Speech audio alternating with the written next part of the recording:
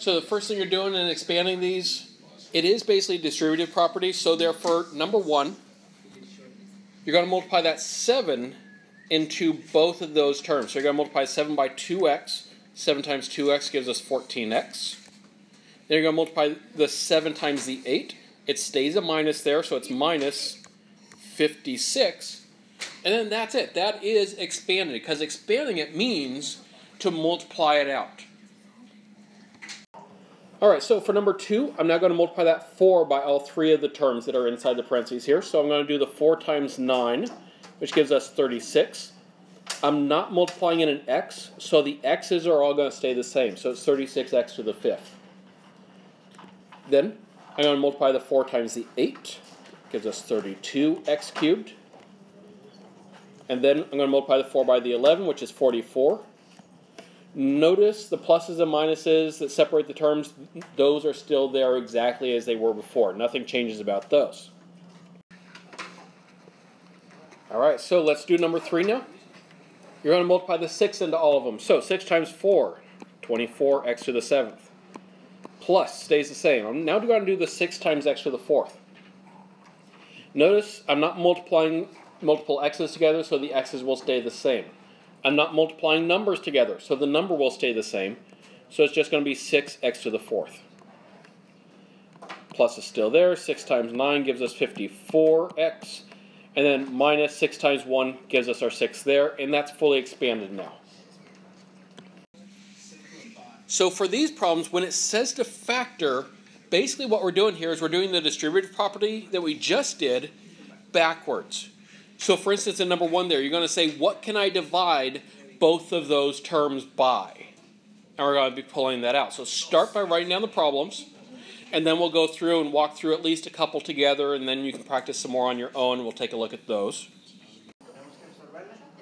All right, so with number 1, let's actually work that one out then. We want to figure out what can I divide 8x to the 5th and 12 by. Now there's actually multiple possible answers. We could factor out a 2, because I can divide them all by 2. What else can I divide both the 8 and the 12 by? 4. So I can divide them by 2, I can divide them by 4. Either of those work. Now, when doing factoring, the general rule of thumb is that we want to go by the biggest number that we can divide out. So I'm going to go ahead and divide both of them by 4 in this case. So if I divide them by 4, that gives me 2x to the 5th plus 3. But now, notice what I just wrote here is not equivalent. This is distributive property backwards. So whatever I divided out, I got to put parentheses around this and write that number out front. Because the whole idea is that if I multiplied that 4 back in using distributive property, I'd get what we started with. And that's what we're looking to do with these. So with that in mind, go ahead and go on to number 2. All right, so with number 2, again, we got to say, what can I divide all of them by? So I'm looking at 24, 28, and 36. The biggest I can divide them by is 4. So I'm going to divide all of them by 4. And so that I remember that I'm dividing by 4, I'm going to go ahead and write down that 4 right now. Okay, so 24 divided by 4 is 6, so that's going to become a 6x cubed. Minus is still there. Nothing is changing the addition, subtraction stuff in between them. 28 divided by 4 is 7. So that's going to become 7x squared. Plus, then 36 divided by 4. 36 divided by 4 is 9. Right, now, before I go on, I do want to take a look and see how can we know whether this is actually completely factored. How do we know we got the biggest number out? The way you can tell is look at the numbers that are left inside. In this case, that's 6, 7, and 9.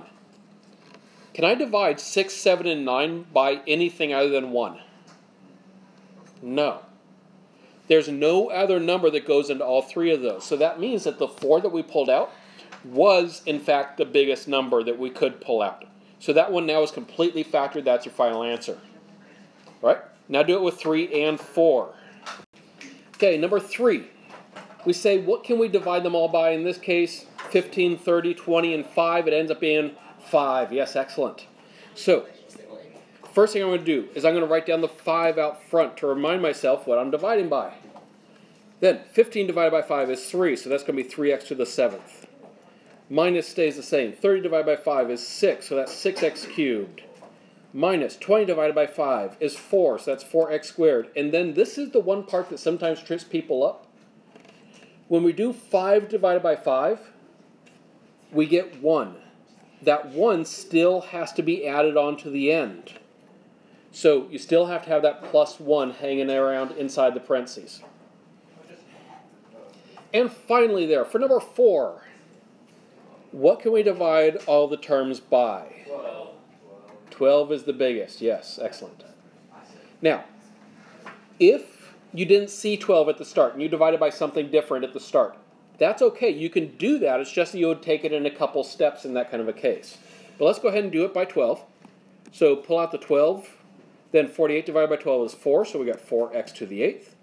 Plus stays the same. 12 divided by 12 is 1. So all we're left with in the middle here is the x cubed. I don't need to write 1x cubed, of course, but that is what it is. It's 1x cubed, so we just write it as x cubed. And then 60 divided by 12 is 5. And so then that's our final answer for that one. Notice the instructions that you're given here. You're given the instruction to factor each one. It's assumed that that means factor out the biggest number, not just any number, but factor out the biggest number. And when we see factor, we know that means distributive property backwards. It's the opposite of expand.